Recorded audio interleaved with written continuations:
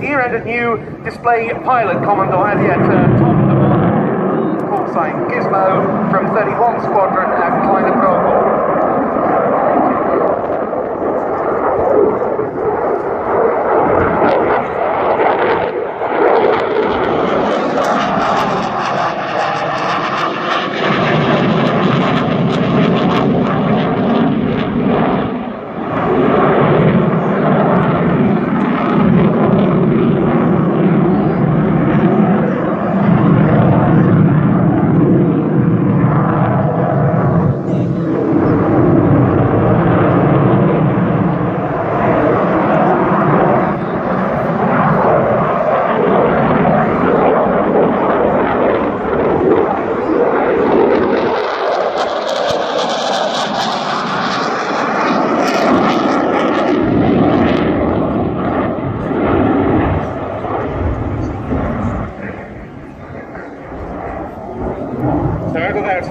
Four-point roll, Gizmo repositioning towards the display line, and in any F-16 display one of the key things are the changes of pace. And here I believe we're soon to see the first of those, because thanks in no small part to its fly-by-wire controls, it's an aircraft with a wide envelope, and this is the slow-speed high angle of attack pass. Now this is particularly impressive, the aircraft flying at about 120 knots, very high alpha, which means the wings are struggling very hard to keep the lift required to keep this aircraft flying. Again, no thanks, in no part thanks to the fly-by-wire system on the aircraft. Flying into about a 20-25 knot headwind there, his speed over the ground is just a little over 95 knots, or about 100 miles an hour, or to put it into perspective, slower than the cruising speed of a Piper Cherokee.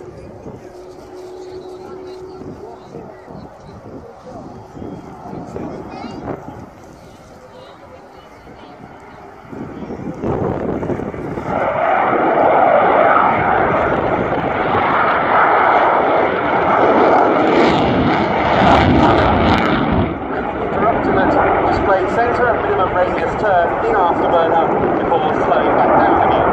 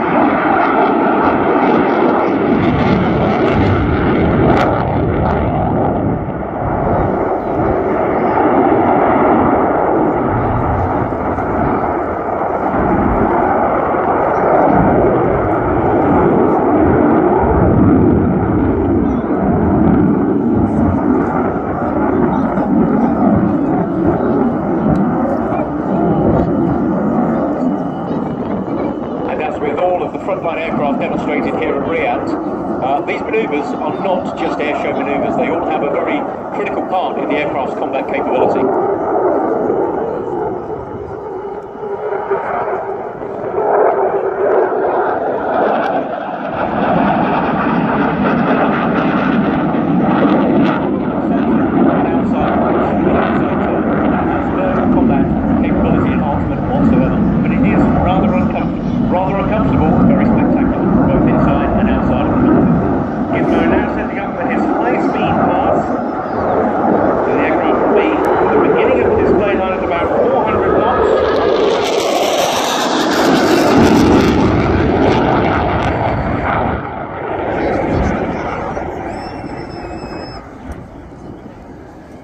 During that complete manoeuvre there, the aircraft was accelerating at roughly 20 knots per second. or about 22, 23 miles per hour, which is the equivalent of 0 to 60 in a high-performance car in just 3 seconds. And on this now beautiful afternoon, the smoke winders mounted on the wingtips very much assisting with watching the spiral descent.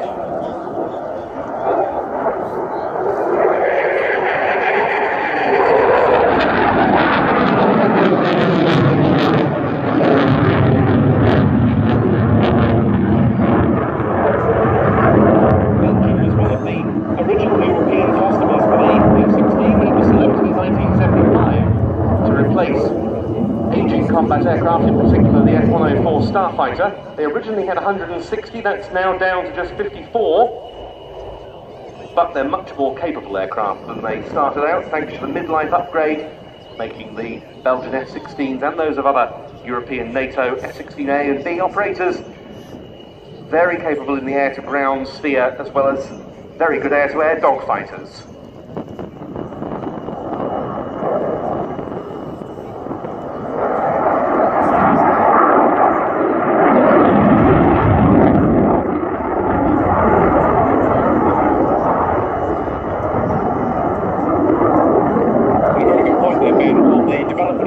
It started life as a fighter, was developed into a very capable bomber aircraft, which means it still has the ability to protect itself on long-range missions. And the Belgian F-16s have seen plenty of those in recent times, taking part in the Afghanistan conflict, as well as 2011's Operation Unified Protector in Libya. Undercarriage now down, but not for landing. Instead, the F-16 is going to make a low go around, not actually a touch and go, but a low approach.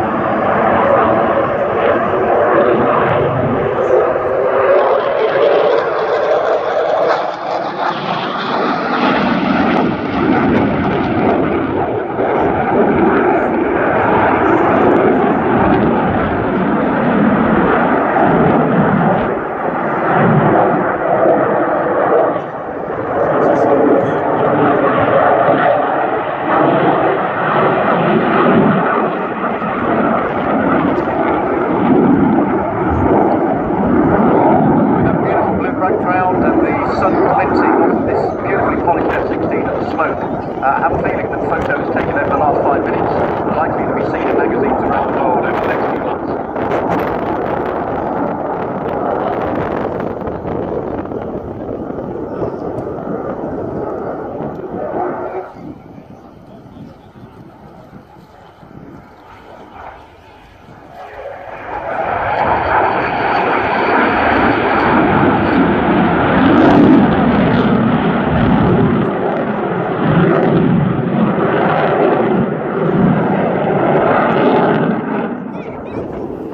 The sequence is completed, and this time the approach will be for a landing. Belgium, one of the countries that will